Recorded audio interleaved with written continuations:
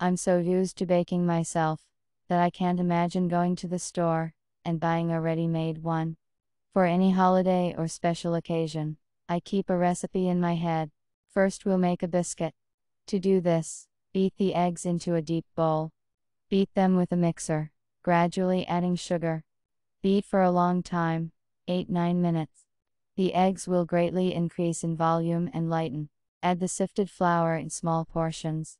Gently, from top to bottom, mix. The baking dish is covered with parchment. The bottom will also be smeared with butter. Put the dough into a mold, and put it in a preheated 160-degree oven for about 25 minutes, until a dry match. We filter the cherries, and squeeze them a little with our hands. If you want to use frozen cherries, boil them in sugar syrup beforehand. Whisk cream with sugar until smooth. Then add mascarpone, and mix everything thoroughly. If you can't stir well with a spoon, you can use a mixer for this. At the lowest speed, a couple of turns, the cooled biscuit is returned to the mold. We impregnate it. Spread the cherries on top. We pour the finished cream on them.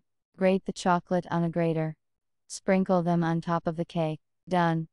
Bon appétit.